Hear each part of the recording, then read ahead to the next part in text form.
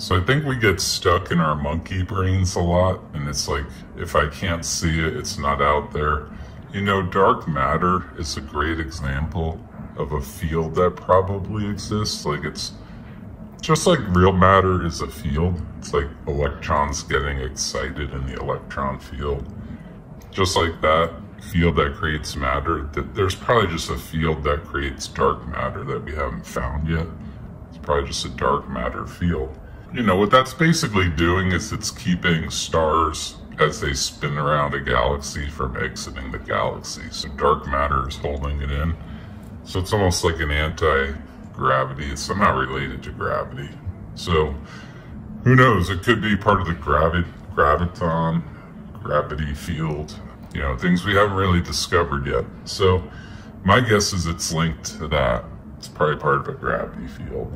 But anyway, it also shows like a consciousness field could exist. Like I talk about panpsychism a lot, but you know, fields do seem to be pretty fundamental. It's not as fundamental as information, but it's probably like one notch up. So if panpsychism is real, there's probably a field. And a lot of people will say, well, there's no evidence, we can't see that field. And you know, to me, the evidence is we know we have consciousness. We know we can't explain it.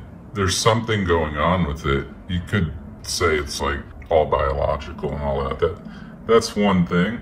You know, you can't prove that wrong, but the way the universe is constructed seems to be more that fields are a fundamental thing. That just seems to be the way it's constructed.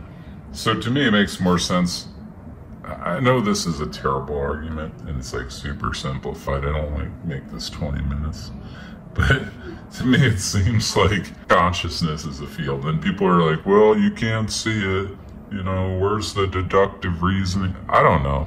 It just seems intuitive that it's a field. That's all I want to say about it. And my point was that dark matter, we can't see it, but it's also probably a field. My point is that these things are out there. That's all I'm trying to say, is that fields we can't see and haven't yet detected are out there. That was my point. That's my point.